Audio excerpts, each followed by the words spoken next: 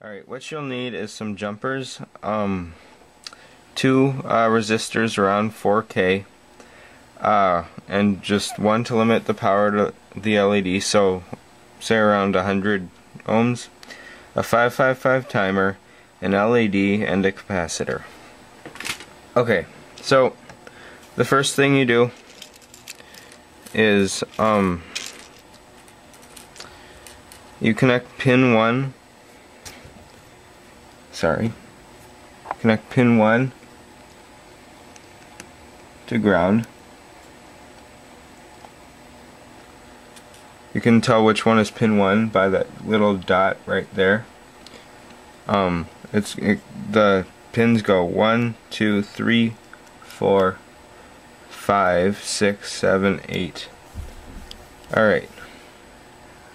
You connect pin 2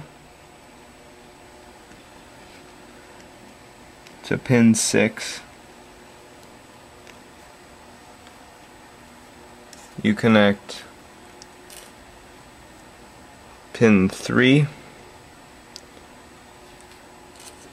to a resistor. I'm sorry, this is the LED pin, so you connect the resistor you have for your LED to pin 3, and then connect your LED to ground. Connect pin 4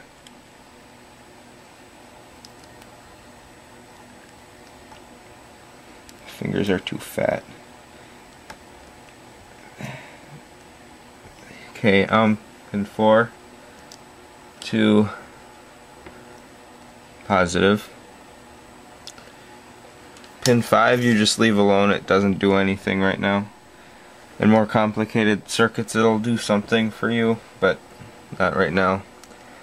Pin 6 you connect with the resistor to pin 7.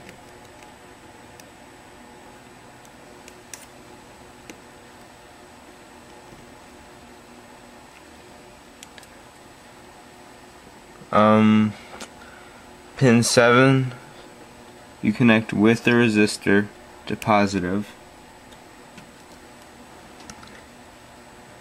Pin 8 you connect to positive. See, the LED turned on. We don't have a capacitor hooked up yet, so it won't do anything. And you connect the capacitor with jumpers to ground.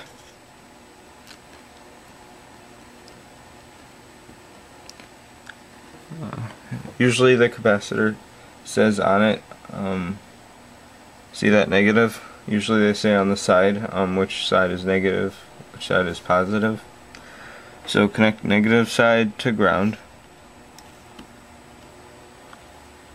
and then connect positive side to pin 2. And there we go. It's as simple as that. Okay, I'll see you next time with another tutorial. Bye.